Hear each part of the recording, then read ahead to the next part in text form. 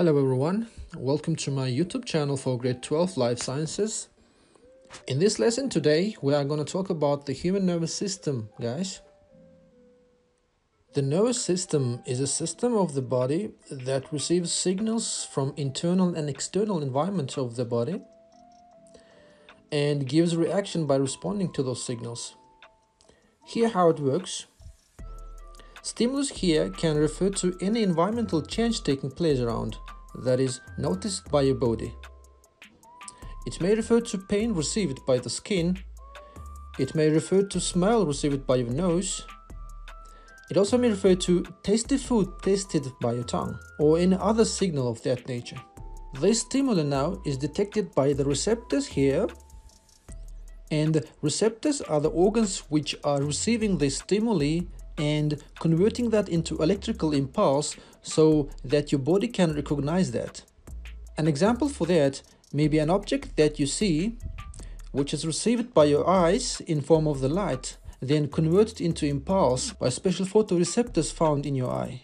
Simply saying, the receptors are the organs that are converting stimuli into electrical impulse, guys. The stimuli which are detected by the receptors are now transmitted to central nervous system by a special neuron here that is called sensory neuron. Neurons are the functional units of the nervous system carrying the impulses all around the body.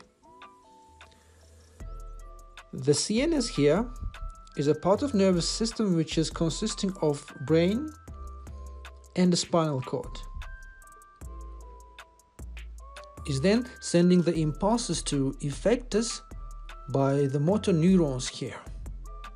And the effector here is referring to glands and muscles.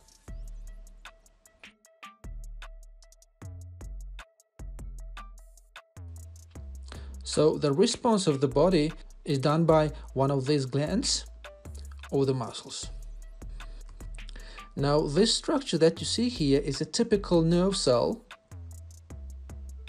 These cells are making up the nervous system, guys. They are transmitting the impulses all around the body. Unlike all other cells, neurons may be quite long, reaching up to 1 or 2 meters long, guys. For instance, a neuron starting from the spinal cord of yours can reach to your toes. Let's now learn the parts of this cell here. We have a cell body here. Cell body is a main part of this structure here, of this neuron, guys, which is consisting of all organelles that are found in normal eukaryotic cells. It has a nucleus here and all other components like mitochondria, Golgi body and other organelles, guys. Then we have some branch-like parts here that are projecting from the cell body. These are called dendrites, guys. Dendrites are receiving signals or impulses from other neurons or the receptors and transmit that towards the cell body. Then the cell body takes that impulse and sends further to the next part of the neuron, which we call as axon, guys. Axon is a long part of the neuron which again transmits impulse towards end of it and the further to the next neuron or the effector. And this is going to be the end plate of the axon, guys. So the direction of the electrical impulse will be from the dendrites to the axons, guys. Now regarding these axons, guys, we have two types of axons found in our body, guys. There are myelinated axons, the axons with myelin sheath covered, guys, and non-myelinated axons. This structure here, which is given in a yellow color here, will be myelin sheath, guys. And the function of this myelin sheath is that it insulates the axon, thus allowing electrical impulse to transmit quickly and efficiently along the nerve cells. It is made up of Schwann cells that you can see here. This is going to be a nucleus of the Schwann cell. What else we have here? We have the gaps here between the internodes of the myelin sheath, and they are called nodes of Ranvier, guys. These gaps are important to speed up the propagation of the action potential along the axon with involvement of sodium ions. So the conduction velocity is increased between the nodes by these gaps again here. As you see here, this is a structure of myelin sheaths and is formed by the concentric wrapping of Schwann cells. This is going to be a nucleus of a Schwann cell, guys. Then we have nodes of Ranvier here, the gaps between the internodes of the myelin sheath, and the axon, which is the middle part of this structure here. And this is going to be a myelin sheath, guys. Now, in terms of the functions they perform, there are 3 different types of neurons found in our body, guys, which are motor neuron here, and the sensory neurons here, and the interneurons as you see here. Now, what they do, motor neuron here is used for transmitting impulse from central nervous system towards effectors like muscles and glands. And they are also called as afferent neurons, guys. And the next one here, which is a sensory neuron, they are transmitting impulses from receptors to central nervous system, guys. And this is now called efferent neurons as well. Then the last one here is going to be interneuron, which serves as a connector between sensory neurons and the motor neurons.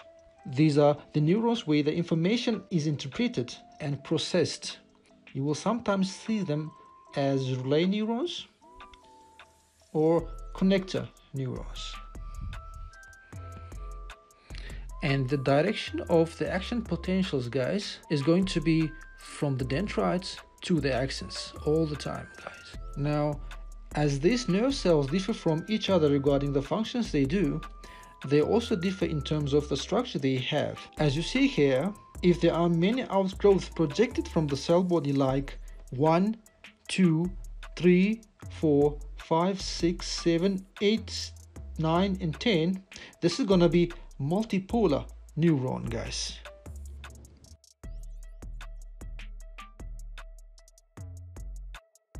But in the second one here, there's only one projection protruding from the cell body and then divides into 2.